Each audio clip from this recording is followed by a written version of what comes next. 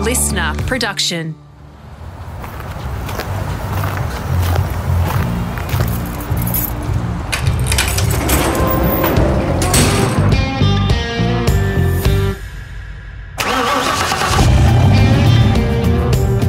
I'm automotive commentator and journalist Greg Rust, and this is Rusty's Garage.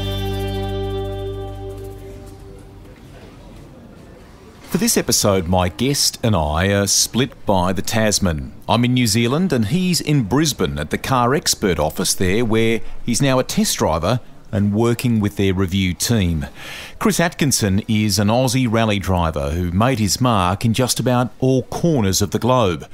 I can recall working with him on the Australian Championship coverage in the early 2000s when he first burst onto the scene. From a family with rallying in their veins, he rapidly climbed the ladder, and I mean rapidly. From accolades as a privateer to Asia-Pacific titles, plus podiums and 41 stage wins in the World Rally Championship, where he got to drive a number of different WRC cars during his time there. Talk about envy, not to mention some of the legends that he hung out with. We'll talk about that too. He is fast, unapologetic about his 10-tenths approach. There were frustrations, which you'll hear about, that prevented him from putting full campaigns together at times. But Chris created and found new opportunities. More recently, it's been in the United States, blending some of his circuit racing experience with his first love. Rallycross is a hell of a show, and it brought him back into the iconic blue Subaru colours. Seems like yesterday that he was a little tacker in Bega, southeast New South Wales, where there are some awesome rally roads. I would have been 3 or 4 years old and standing on the side of the road, and my dad doing the Bega Valley Rally, which he won a few times. So yeah, that's where it all started. My first experience in a rally car was strapped in one of those old foam car seats in Bega in the back roads, hitting jumps with my dad, like with a harness on it at 3 or 4 years of age. So yeah, that's where it started. Take us there. What kind of car? Because when I look back at your dad's history, I can recall Ford Escorts, Nissan Stanza, Triple S's. What was that car that you went for a ride in? Can you remember? That would have been the Stanza, the Datsun Stanza, which was like a Pluto pup colour. Actually a really cool car. Rear-wheel drive, sounds amazing. He did go into Subarus, funnily enough, after that. The all-wheel drive, the first sort of all-wheel drive rally cars from Subarus, but that's the one I remember, that rear-wheel drive Stanza. He's a winner of the New South Wales Rally Championship. He's in the record books there. I think the 1980 win would have been when you were 1 year old. Yeah, I don't know what how Mum was dealing with that, with me running around. I wanted to touch though, mate, on two wheels before we get too far into rallying and cars, because he was actually pretty handy back in the day on two wheels, I think your dad, wasn't he? I mean, some enduro riding there, and he's had BMW 1200s, a KTM 990 Super Duke, and am I right in saying he has done a Himalayan tour on a Royal Enfield? Is that true? Yeah, I don't think it was a smart idea, but pretty much ended up in hospital. Did he? Yeah, not from an accident, just from food poisoning, and yeah, didn't have the great experience there. He's probably a bit older than he thought he was, and they just had a tough time up there. But yeah, he loves adventure, loves getting amongst it. Before I was born, things like the Amco 1000, Desert Race. Yeah, so it's funny how, because his parents weren't like into motorsport at all. So my grandfather was more into business, quite successful in that. And then for some reason, Dad just loved cars, loved motorsport, and just found his own way with it. Got into bikes, raced on Husqvarnas in motocross and desert races. He just got out there and got amongst it. A different time and era, but yeah, what he did and what he went through, I think he almost killed himself in a motocross race. He was in hospital with lung shock, like both legs broken, arms broken, into the tree line, like at 100 mile an hour.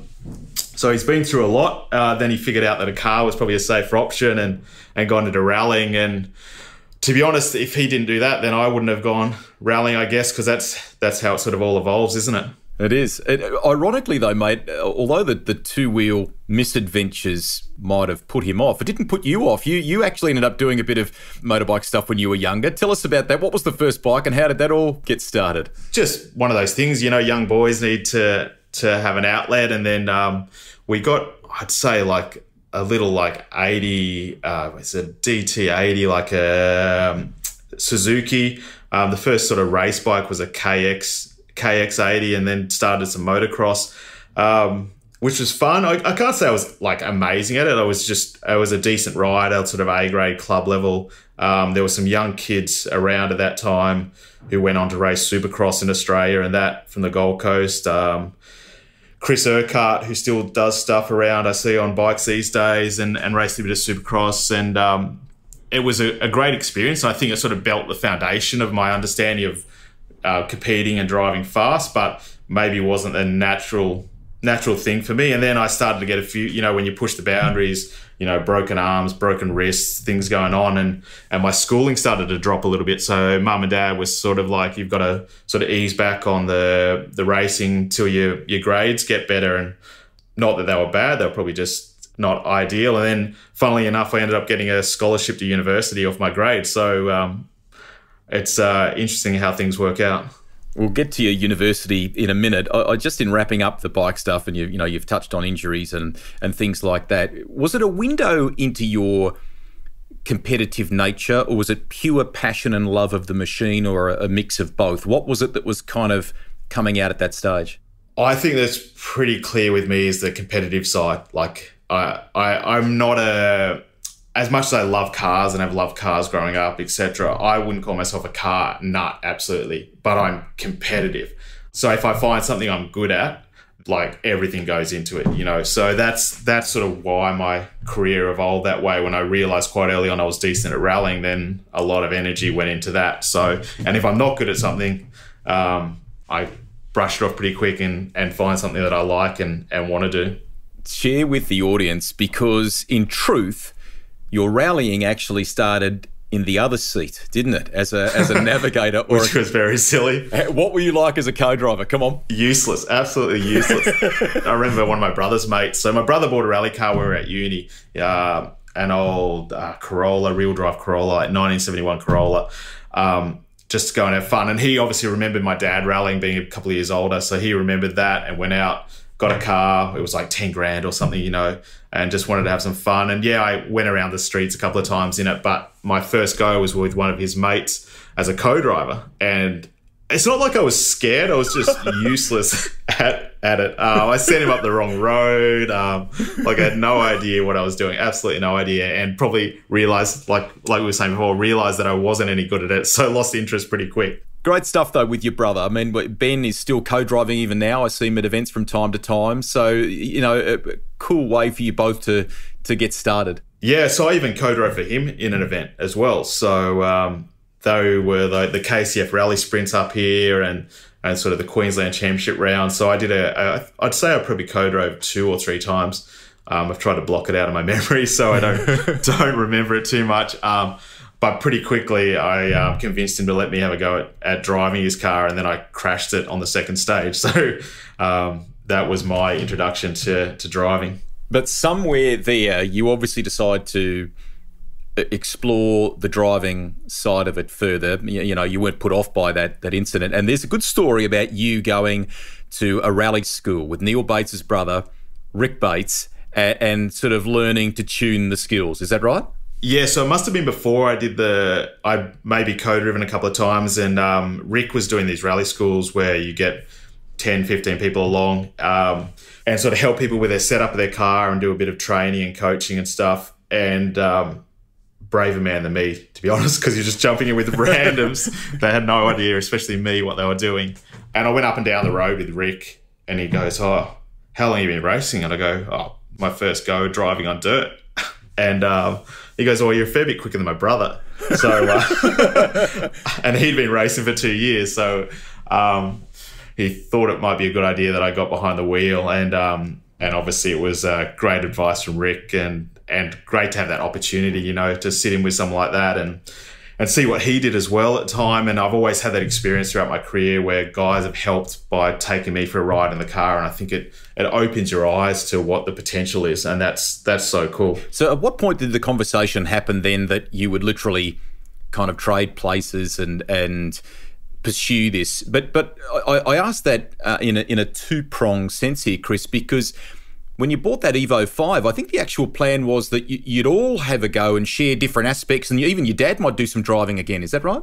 The idea, Dad would do some tarmac rally sprints. There were some little rally sprints getting around on the Gold Coast at those times. Ben would do like the KCF rally short course stuff. And then I would go and do the Queensland Championship. And so this would have been just after I'd crashed his bright green little Corolla.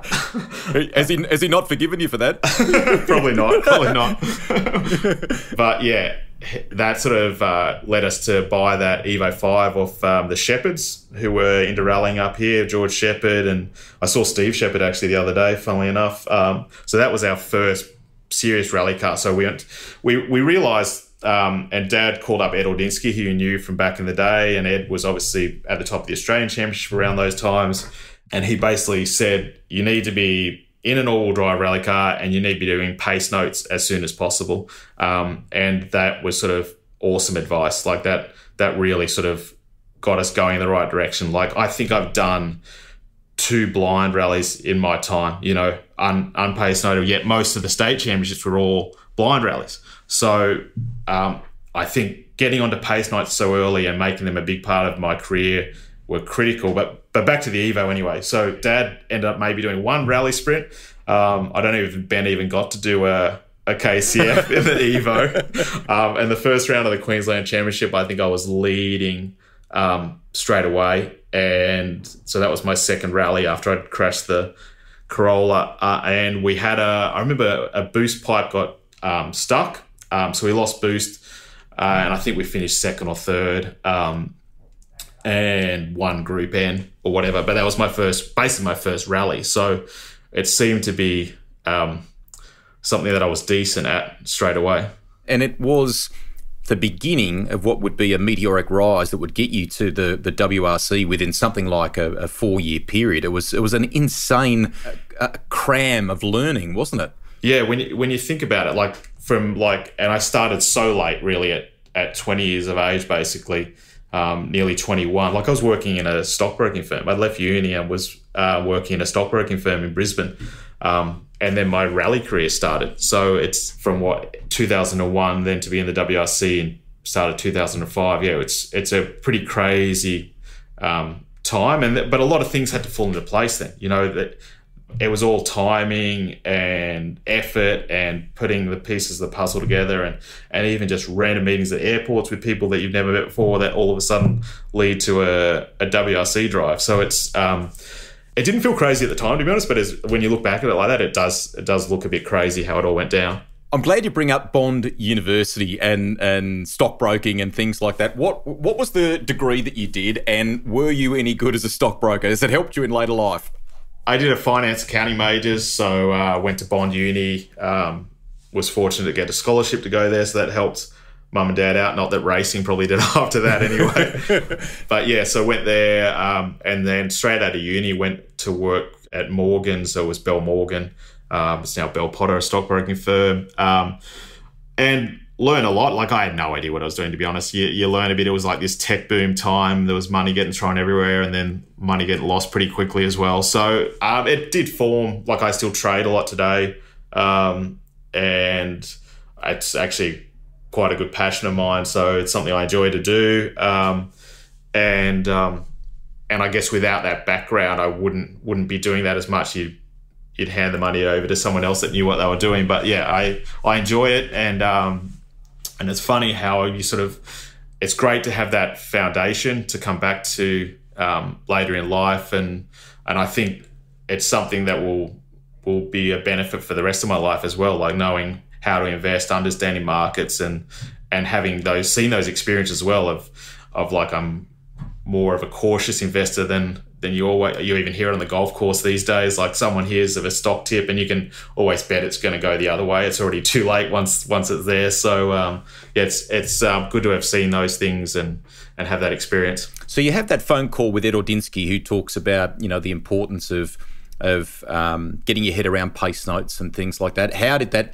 process go? Who helped you with that? And then when did the idea of righto, let's have a crack at an Australian Rally Championship round? When did that sort of venture into discussion? basically happened straight away. He basically said you need to go to pace noted events, and the only pace noted events was coming up was Rally of Canberra. I might have missed one. There might have been a KCF rally sprint in there, but say my third proper rally was Rally of Canberra in 2001. So we basically went straight into it. My notes are really based off Ed's notes. That was sort of the foundation of my notes. He talked me through it. I sat in the car with him and spent a lot of time sort of understanding. He used 1 to 10, I used 1 to 10. And so his encouragement there, his support, like that really just was the foundation of what I think was a big part of my success, which was my pace notes. So the effort we used to put into pace notes, I'd drive around for hours on end at night at like 40 kilometres an hour on the back roads of the Gold Coast, and we just drive around writing pace notes for hours and hours every night. I don't know why I did it. I just saw the importance of it, and me and Ben would just go out in the road car and just drive around writing pace notes and checking them. And not driving fast, like just checking the notes, going, okay, that makes sense. And I think that really built the foundation. And I saw early on, like there's a lot of people that write notes and it was just like 6 right, 6 left, 6 right, 6 left. And it's like, well, where's the difference? Like, where's the picture? And so my pace notes are about painting a picture in my mind. So even though you can't see the road, the notes relay a picture back to you. And so there has to be a point of difference, even if it's subtle, but then it comes to your mind a lot easier, the picture. Where if I just said 6 right, 6 left, 6 right, he was like, well, they're not all the same. You know, there's differences. And I think that foundation and Ed's point of saying how important the pace notes were really made a difference early on. It's a unique language, Chris, that you have to get used to, and you have to, as you say, more or less tailor it to you so that it works for you. How quickly did it get to the point of you being able to digest it, to trust it, and at the same time you're trusting your brother here? So did that ever create moments of tension between the pair of you, or was it always a great experience? I'd say as the speed evolved, then maybe more tension came in, because the importance of the note being on time and correct just goes up a level every gear you go up. You know, that's just critical. Not saying with Ben, but even with other co-drivers, you'll hear me a lot of times saying, yep. Like, I need the note. Like, you want it, like, urgently. I'd say that's the biggest thing. And because there is a fair amount of information in my notes, it makes it hard, you know, for the co-driver in terms of timing it. And it's got to still flow. So they've got to know when to be quick, when to be slow. And when you see their booklets, like with Stefan, the underlying and the colours, which all mean different paces for him to read at. Like, it's such a skill. And Ben was a really good co-driver and still is. Like you said, he's still out there doing some co-driving. And why I guess we drifted apart there, like, it just wasn't gelling perfectly. And I was pushing so hard, like in every aspect. I was probably too hard on him, to be honest. And like from the fitness side to everything, it was like, why I was so into it, who knows? But it was just everything, like your diet. Yeah, I was probably an absolute arsehole to him, but I was just like, I knew where I wanted to go, and I remember one corner, and it was in New Zealand, and I remember I was in the Suzuki, the Super 1600 car, and I took this one corner like I'd never taken a corner before, and actually Dad saw the other side of it, me coming out of it, and you were just so committed to the note, to knowing exactly where the car needed to be, that it was like, and I was up against a guy called Nicky Schelle, who's a German guy, awesome guy. I went and spent time with him in Germany, and it was the first time I really started to take him down as a teammate, like time-wise, just step it up a notch. And it was just commitment to the notes, like that everything was positioned before the corner, that you were in exactly the right spot at exactly the right speed, all because of that pace note on your first pass. You know, you were just on it. And that's probably the time, which would have been in 2003, that sort of, I've really found my speed, I'd say. Amazing. There's lots of different co-drivers. I mean, we're digressing here for a second, mate. We've talked about Ben. Glenn McNeil was in there, obviously. You've mentioned Stefan. He represents at the WRC level a significant portion of your career, mate. What was that relationship like? How well did it work? And so on? Obviously, when sort of Glenn and I separated, then we were looking around for a new co-driver, and at ProDrive sort of we made a list, and we had a sort of a short list, and I won't name names on there, but Stefan Sarazan rang me up out of the blue, who had done some F1 and was into rallying, and he basically said, if you're going to pick anyone, I've had Stefan Prevost in the car, and he was absolutely amazing. And he was on our list, and we gave Stefan a call. He came to a test, and it just worked straight away. And I literally, it would be not even out of how many thousands and thousands of corners we've done, like it would be less than a handful that you would have any slight issue with. It's just crazy how good he is in the car. Such a professional. That's all his dad was a doctor. And his dad really wanted to be a doctor as well. And he was just so into rallying growing up, and realised he could be a driver, and sort of from the mid-'80s just became a professional co-driver and loved it, and has been ever since. And the guys he sat with in his career, obviously I haven't sat with every co-driver, but he's got to be top 3 in the world, and everyone who ever has him as co-driver is just blown away. He doesn't get overly involved in politics. He just gets on with his job, does the job, keeps it calm. Like you'll pull up, because he was obviously French-speaking Belgium. So we'd all, funny after stages, you all sort of pull up in different groups who you want to hang out with. And so we'd always be with Sebastian Loeb and Daniel Eleanor, and the 3 of them are just there smoking on the side of the road, just chilling out. And I'm the random Aussie, we're just talking shit. And that was sort of our after-stage routine. He'd have a cigarette, and they'd all just chill on the side of the road, and then go again, get back in and get ready to get going. And it was just a really relaxed but professional environment. And just, like I can't speak highly enough of him. I want to conclude the Australian Championship here, that portion of your career. And you've mentioned about the Suzuki a moment ago, and how you went and did some stuff for Monster Tajima, which was huge too. Good period for the ARC. Names like Cody Crocker, Dean Herridge, Ed Ordinsky, who you've mentioned. For you in that Group N phase, mate, I think there's a privateers title. There are top 5 stage times. I mean, it was, as we reflected before, it really was a steep and meteoric rise, wasn't it? It was sort of crazy. We had no understanding. Like, we had no idea about the car. We had no idea about differential suspension, everything like that. So that Evo basically had no front differential. It was just like it was basically just a very basic, like, beginner's Evo. We had no idea. Like, you imagine this is our 3rd rally, and you're straight into that. It was heavy. It was built just to be a reliable sort of customer car caller. It wasn't there, and we were reasonably competitive in it, but we had no idea what we were doing. Absolutely no idea. So I'm learning all the time about suspension and stuff like that. But really, we just put a setting in and go, okay, let's go and try and have some fun and do some quick times. And once we started to understand that, I think in the 2nd year, so then we're okay, we need a front differential, that might help. Things like that. Some better dampers, we'll try and make the car a bit lighter. So then it got a bit more serious, and I think that's the year we won the Privateers Cup. But I think where it sort of kicked off came back to Rally at Canberra, so a year later, so the Asia Pacific round. And that's obviously when we caught Monster's Eye and Paul Wilding, who was there working for him, who sort of pushed for us to be involved. And that led to a test in Japan. And it must have been winter in Hokkaido. So we're up in the North Island of Japan. And myself and Richard Mason were asked to go up and test this Suzuki, and it was really a showdown between the 2 of us to see who got the drive. So this was my first chance at getting basically a paid drive, and we were 2 years into rallying. And the test was a Gymkhana monster set up around the car park. Fantastic. In the Super 1600.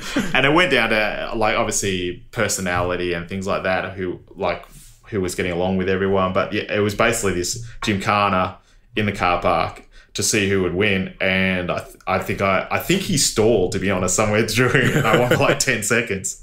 And that was it. Then I had to drive. Like, it was just so random that's where that decision was made. And that could have been Richard Mason's, which he's obviously done a lot of stuff in New Zealand as well. But that was sort of my breakthrough into getting it was a factory drive. It was pretty much one of the few in the Asia Pacific. And I was able to get it at 22 years of age. So that was very cool. And I think that transition from being a really amateur, like in the Group N car, even though we won the Privateers Cup and were sort of setting some decent times, to going into a professional team really made a big difference in terms of like the support, the understanding, the technical side of things as well. You get an opportunity with Monster Tajima. You're all dressed in yellow. What's the Super 1600 like to drive? Because you've gone from a production-based Mitsubishi Evo to a high revving front wheel drive. Was there learnings and all that, or what was it like?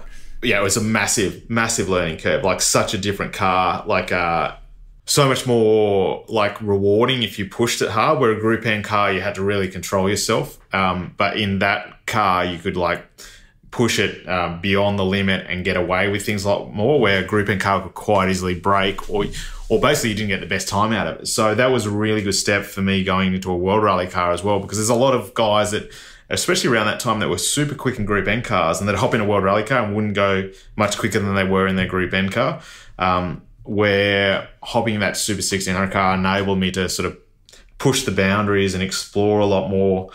But it was also a big challenge, because the year after, which I'm sure you'll sort of get to, but when I was in the Subaru and I was swapping between the Evo, the Subaru and the Super 1600 car, it actually would take me a couple of stages to adapt back into the Group N car from driving the Super 1600, because they were so different to get the most out of. And I'd always overdrive the Group N car on the first few stages, and I had to dial it back every time and then go, okay, yep, that's how to get the most out of this car. So it really taught me a lot and gave me a good understanding about different driving styles and different sort of techniques. He's a hero too in rallying terms. What was Monster like and being a part of that whole operation?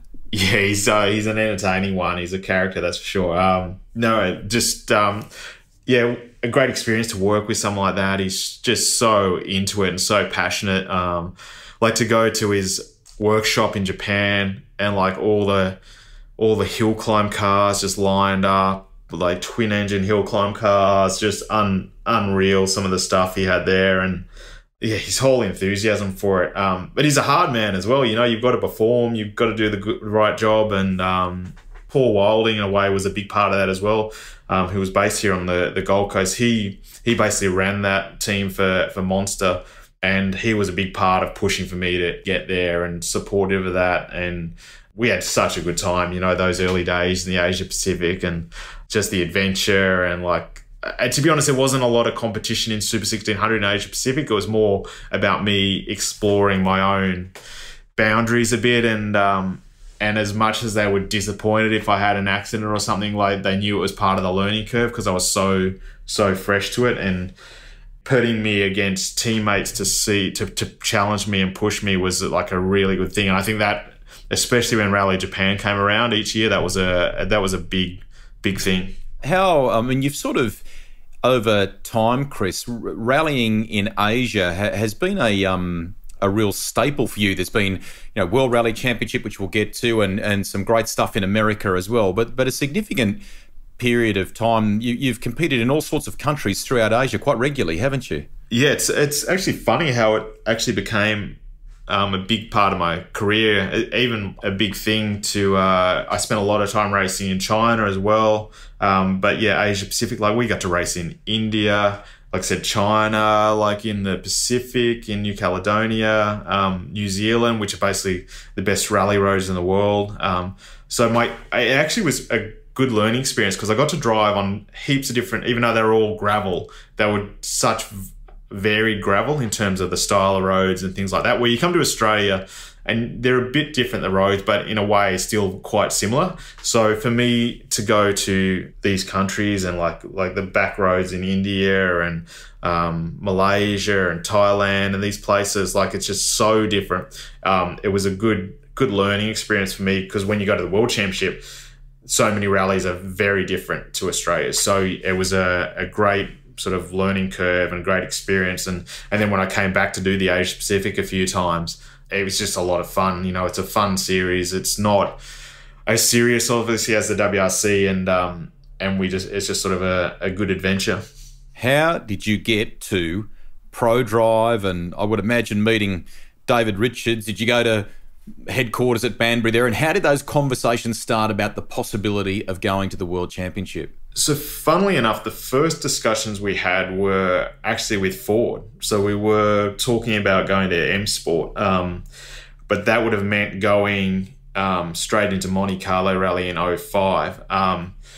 And we had an offer from Ford, from M Sport, and we also then had an offer from Subaru. But I guess it comes back to where it all evolved from was Rally Japan. So the first time I went to Rally Japan, I was up against Daniel Carlson, who was a world junior WRC champion. And this is where a little bit of frustration came in from our end with the Suzuki deal, is that I wanted to go to Europe. Like, we knew that's where you had to go, and we were sort of stuck in the Asia Pacific. And I ended up beating Daniel Carlson on that rally, and I think we were even leading the Group N cars, like in a gravel rally in a front-wheel drive car. I think it was quite competitive for a front-wheel drive car on gravel, and sort of the times we were setting were pretty ridiculous. And funnily enough, Dad and another guy, Bevan, who were traveling with me, ran to Paul Howarth at the airport, and they were all lost. They're in Hokkaido, and they're all completely lost, no idea what they're doing. And Paul Howarth's the team manager for the Subaru World Rally team, and they just started talking to each other at the airport, lost. All got along well. And then Paul was watching one of the stages with Dad and Bevan, and he goes, "Oh, there's Daniel. He's much more committed than Chris through there, blah, blah, blah." And then he had it the wrong way around. We'd swapped orders for the stage, and it was actually me going through first. And then Daniel came through, and he's like, "Oh, there you go. There's Chris. He's not quite as committed." And Bevan's like, "No, that's Daniel. Chris was the first one." And then they started to see the times come up, and they're like, "Oh, shit.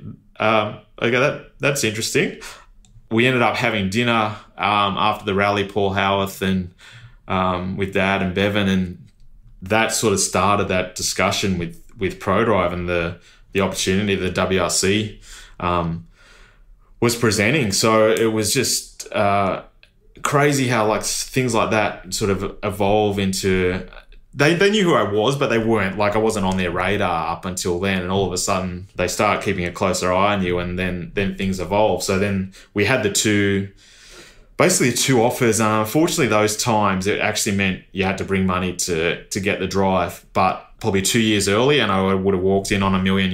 And when you think about it, like the budget at Subaru World Rally Team at the time was, say, €30 million.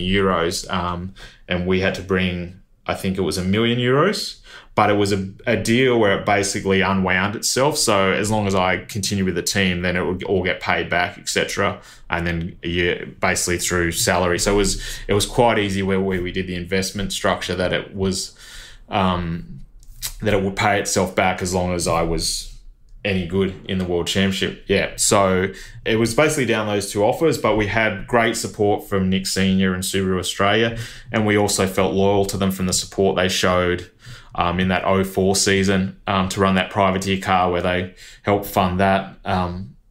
That sort of led us to go the Subaru way, and they put some money towards that program in the WRC. And yes, it's a paid seat, but basically anyone that went there had to bring money. It didn't really matter. So, and like I said, if it was a couple of years earlier where Pedder got his first drive, then it was the opposite case in the same situation of driver, if you know what I mean.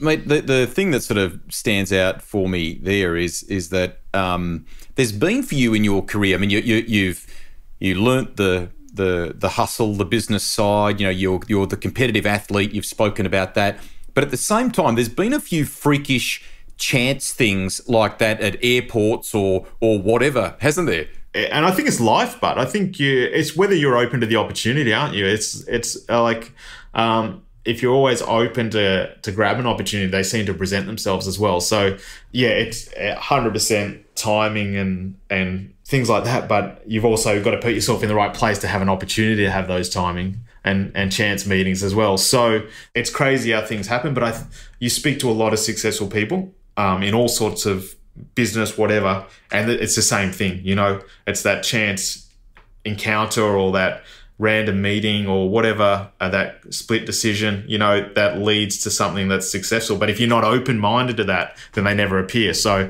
it's one of those funny things. But a random guy emailed me on Facebook, and I was like, this is weird. And I was like, I had a look at it, and I did a little bit of research, and it was from this rally team in China.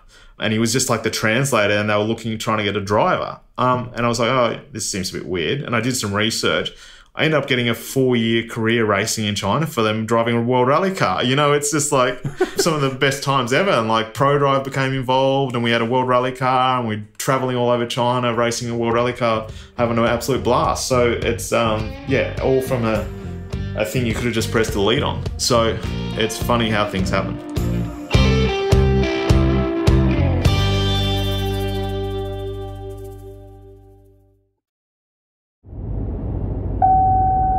If this episode teaches us anything, it's that if you receive a random message on Facebook, they want you to race rally cars in China. Where was the first drive in a WRC car? What was that WRC car, given that you've talked about some discussions with M Sport, and I'm assuming Malcolm Wilson and those guys, and how did you find it? Was it mind-blowing? What did you think?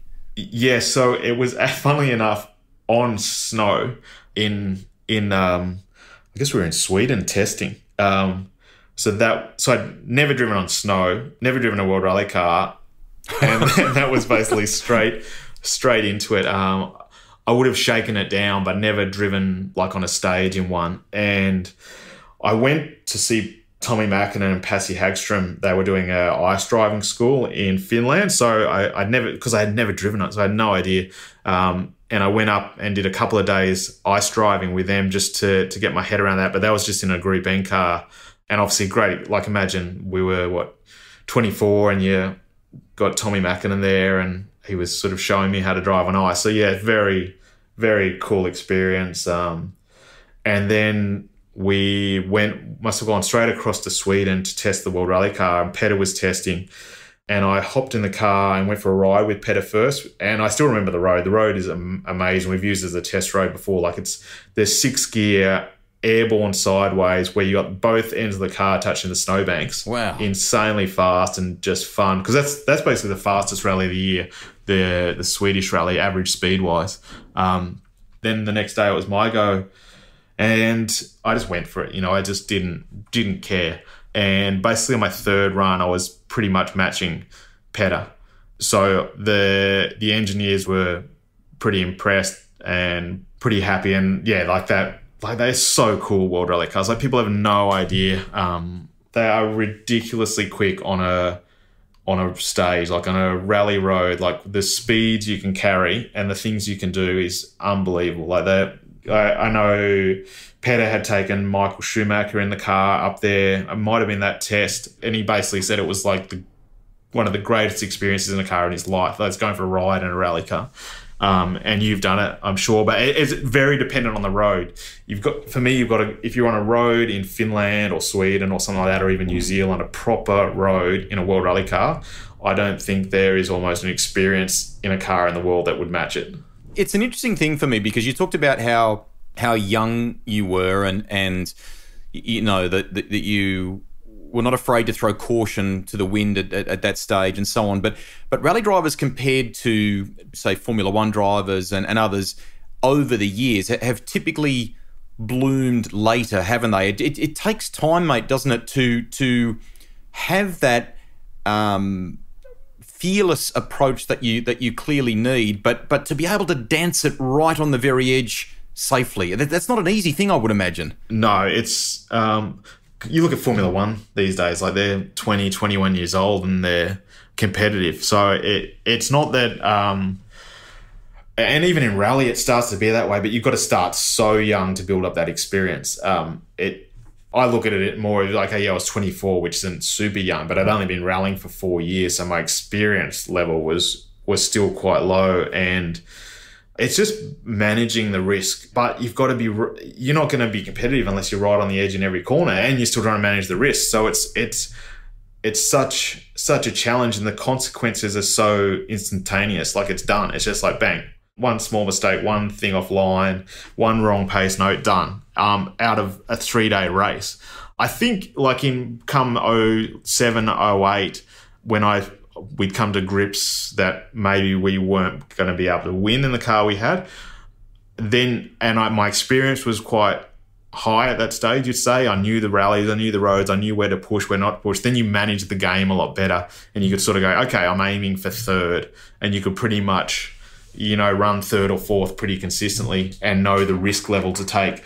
But, you follow these guys through the stages. Like, you follow Loeb and Gronholm at the time, and they are putting the wheels in the ditches on every freaking corner. When they are going, they are not taking risks. They are absolutely on it. I remember I was pretty safe in third one year in Finland, so I was sort of just conserving my spots. I was third on the road behind Sebastian and Marcus. And I'm watching the lines, and it was ridiculous. Like, every stage, they are just in ditches, bouncing off bushes and banks, and just absolutely on the limit, and like battling each other for the win, and getting away with it. Like, that's how good these guys were. They were able to do that and not make a mistake. But I think in a rally car, you really have to back yourself. You have to have utter belief, because you can't go that fast without taking massive risks, and then you have to rely on your underlying skill to get away with it. So I'd always take an approach early on in the rally. If I hadn't had a moment like in the first kilometre, I wasn't going fast enough, basically. And you knew that. If you hadn't had a moment in the first kilometre, you were off the pace, and you knew it. So that was always sort of a bit of a benchmark to know if you were going well straight away.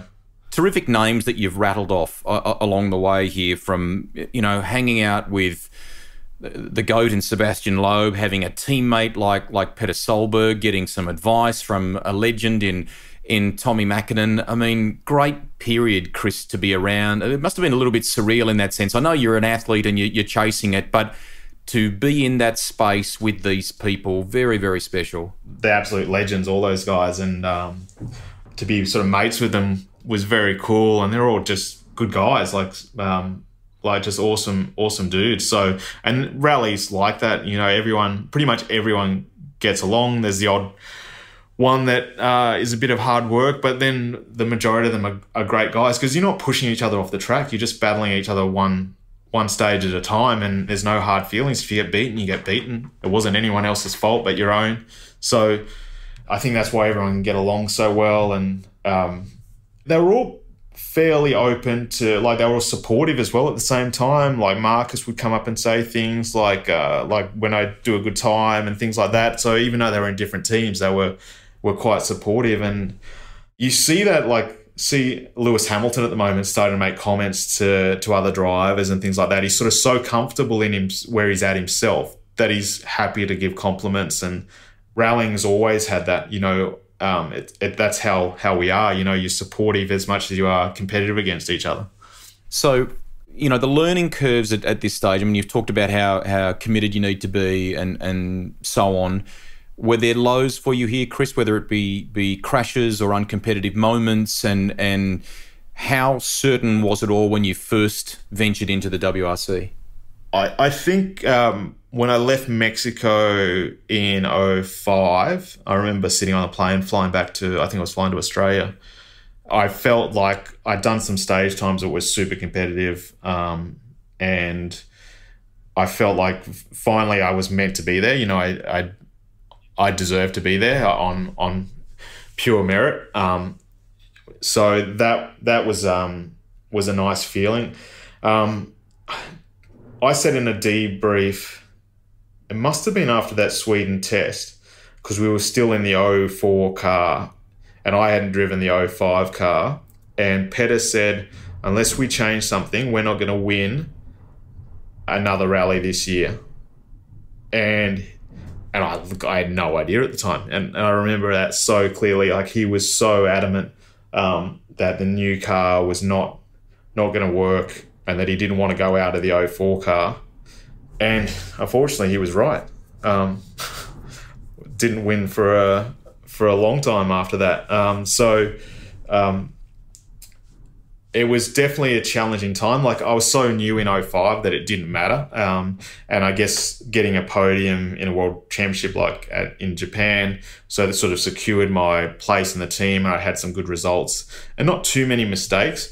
But then when I started to push a bit further and say '06, and the car definitely wasn't quite what it needed to be, that's where probably more mistakes crept in than should have been, because I didn't accept that was the case, and I was trying to learn and push, but the car probably wasn't capable of it, which Petter was showing as well. So that was definitely a challenge, because it was sort of when I should have been really starting to ramp things up and they weren't going the right way. So yeah, there was some tough times there, which you find hard to see yourself getting that down when you're in a world championship team and like you're that age and everything's looking great, but you want to keep moving forward. You don't want to be moving backwards. So that was definitely challenging. And I think when we started to realize the limitations, so there was definitely different engineering groups at ProDrive that we had FX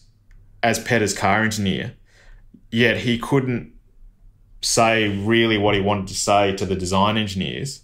And then FX goes and designs the Volkswagen and goes and wins multiple world championships, So they had people there that had the skills, and it just became I still got friends at ProDrive and stuff like that. And I just say, so I don't want to be too disrespectful, but it just, the culture maybe wasn't right for getting the most out of the vehicle. You had the guys there that could do it 100%, but there was just blockages in the system that didn't really allow the car to be all it could be.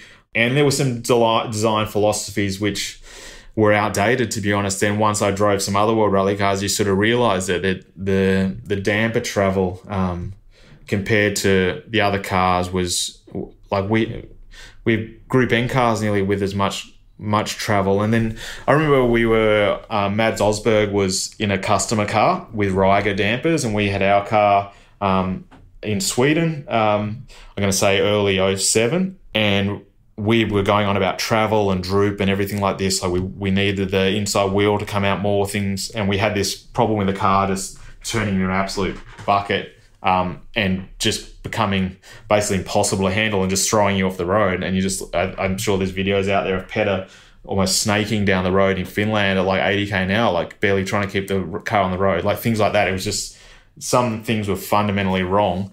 And they'd say, oh no, you can't have more travel, we can't design that. And then you look across at the customer car of Mads Osberg, had it. Like, it was there in front of you. You can, and I'll be like with DR going, look, why's he got it? And he's a customer and we don't. And you'd overlay their data and they'd have so much more lateral grip on the data, like ridiculous. And we do the same time.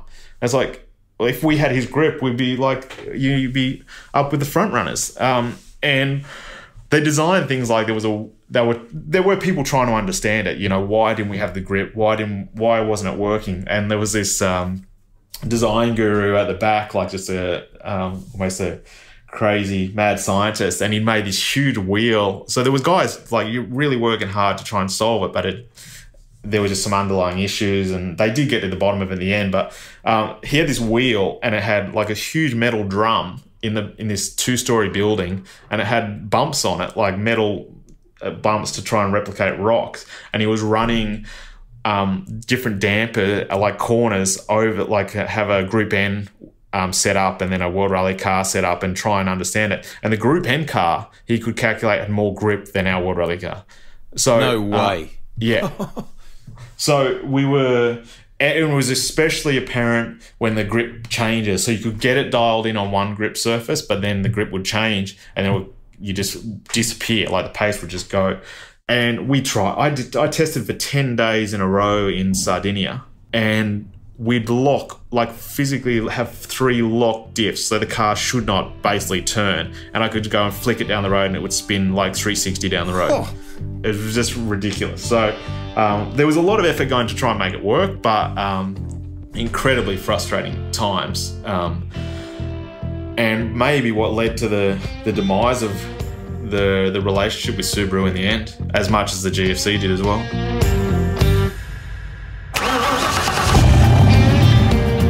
That's the end of part 1 of my podcast with Aussie rally driver Chris Atkinson. A quick thanks to all of you who listen and have liked, subscribed or left a review. We really appreciate it. Hopefully friends and family are enjoying Rusty's Garage too. Now the second part of my chat with Chris is in the library and ready for a stage start right now.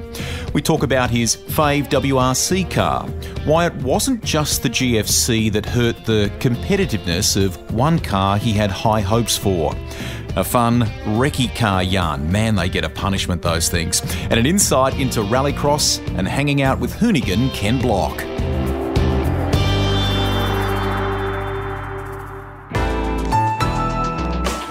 Listener.